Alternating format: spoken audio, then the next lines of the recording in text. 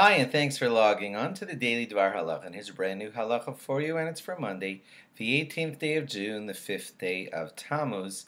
We're going to go on to a new unit now, and that is to discuss some of the laws that affect you during summer, and if you're going away to a summer camp and stuff like that. Okay, so here we go. I'll start with a quote from the Satmar Rebbe. And the Satmar Rebbe said that when you leave home and you go off to some summery place, don't ever, God forbid, have a feeling like I've left my normal environ of Judaism and I'm like, what happens in Vegas stays in Vegas. It's never like that for an aware Orthodox Jew, because we always realize God is with us everywhere. In Vegas, at home, in summer camp, at a party, or whatever, God is always with you. I'm an 8th grade teacher, and we sometimes say to our kids, if the principal's not there, it doesn't mean davening can be any looser. You're still davening to God, and God is here all the time. And that's the same kind of feeling that you have to have when you go off to a summer camp or a vacation place or anything like that. If you're coming in from your outdoor basketball game or whatever, you always have to prepare yourself before davening. And I must admit, I don't like to be hypocritical. I'm guilty of this too sometimes. The minyan starts 10 o'clock and I arrive at exactly 9:59 and 50 seconds. That's not the way it's supposed to be. When I do that, or you do that, or we all do that, it's not right.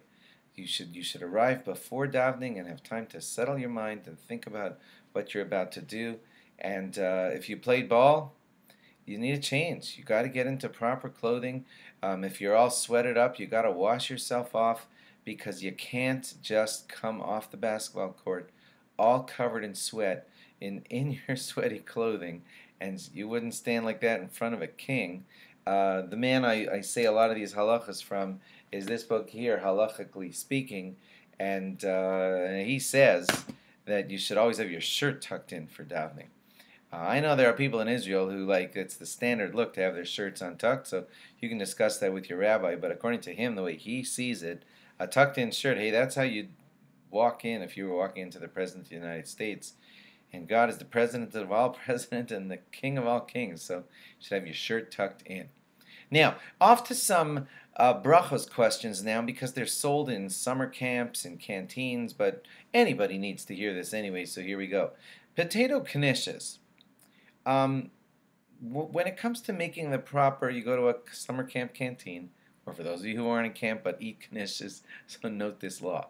If a knish is like 90% potato, a lot of juicy mashed potato in it, and a very thin covering of mazonos dough on the outside of it, then, according to that book, that's Rabbi Leibowitz, he says that what you should do is you should make 2 brachas. One for the mazonos, for the dough that's on the outside, and one for the adama, for the potato that's on the inside. But if you're buying that kind of potato knish, that is thick dough on the outside, and just not as much mashed potato on the inside, then it's a mazonos only. If you're having soft pretzels at one of your camp canteens, or anybody, anywhere, then the halacha is generally, if it tastes like bread, it'll need a hamotzi like bread. If it were to taste like cake, then yeah, it would be mazonos.